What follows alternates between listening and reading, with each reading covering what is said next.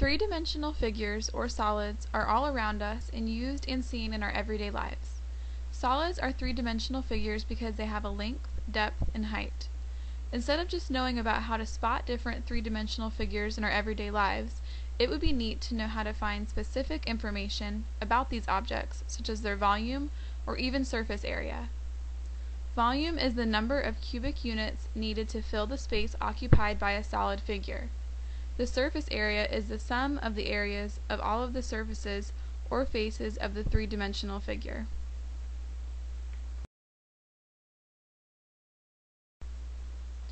One day after a math lesson on three-dimensional figures, a 7th grade student named Jill went on a mission to find as many objects that were in the shape of cones, rectangular prisms, and cylinders.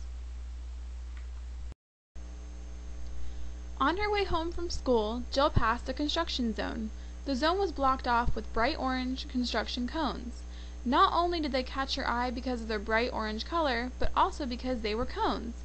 She couldn't believe that she had already spotted a cone.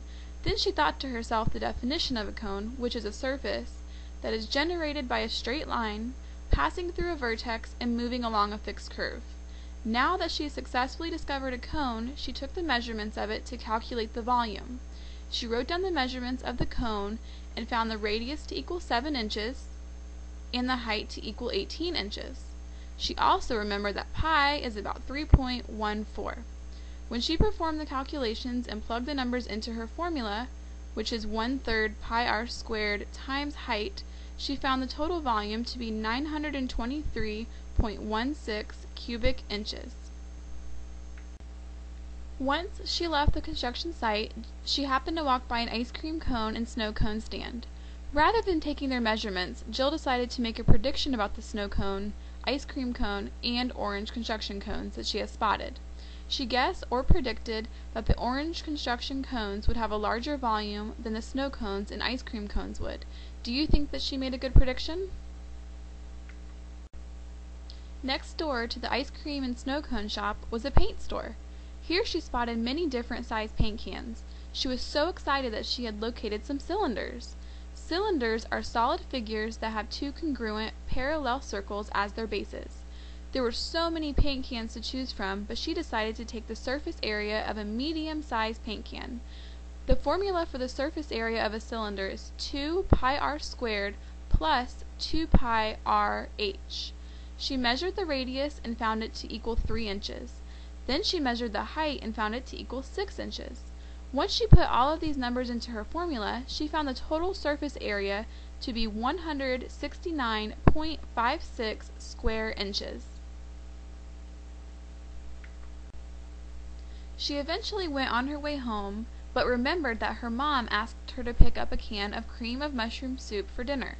She was so excited because she was going to get another chance to find and analyze another cylindrical object. She arrived at the grocery store and predicted that the surface area of the soup can was smaller than that of a medium-sized paint can. Do you think that she was correct with her prediction? On her way to checkout, she came across a box of cereal. This was her chance to jot down her findings of an example of a rectangular prism. A rectangular prism is a solid figure that has two parallel and congruent sides or bases that are rectangles. She measured the cereal box and found that the length equaled 7.5 inches, the width equals 2.5 inches, and the height equaled 12 inches. Once Jill put these numbers into the formula of the volume of a rectangular prism, which is volume equals length times width times height, she found the total volume to be 225 cubic inches. Finally, once she reached checkout, she was glancing at a pack of gum. Rather than taking the exact measurements of the pack of gum, she predicted that its volume would be less than the volume of the box of cereal. Do you think that Jill made a good prediction? As you can see, three-dimensional figures are all around us. Next time you are out at the grocery store, taking a walk, or even sitting around your home, try to spot some three-dimensional figures.